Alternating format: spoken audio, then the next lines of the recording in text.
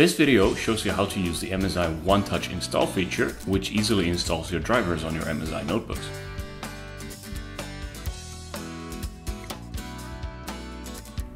Requirements: 1. MSI Free DOS Platform or Clean Install System. 2. Windows Installation Disk.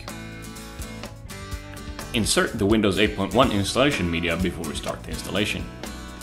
Power on the system.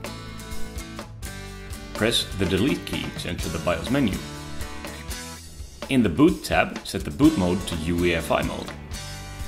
Then press F10 to save and exit the BIOS menu. Once the system reboots, press F11 to open the boot menu. Select to boot from the optical drive. When the message, press any key to boot from CD or DVD, appears on screen, press any key to boot up the optical drive. Follow the on-screen instructions to commence installation. Select Drive Options Advanced to choose how to partition the hard drive. Windows 8.1 is set up differently than Windows 7, so we need to delete both partitions to continue the installation process. Press Next to continue the installation. Wait until the installation process is finished. In this example, we're using the MSI GS60 on Windows 8.1. Once you complete the Windows 8.1 installation, insert the driver CD to an external optical drive.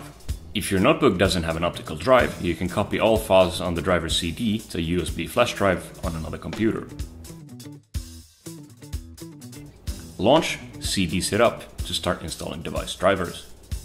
Select the One Touch Install option.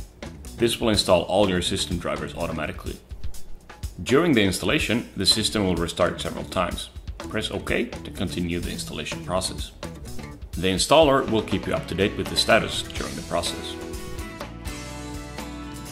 After rebooting the system, verify that all drivers are installed. The driver installation process has completed.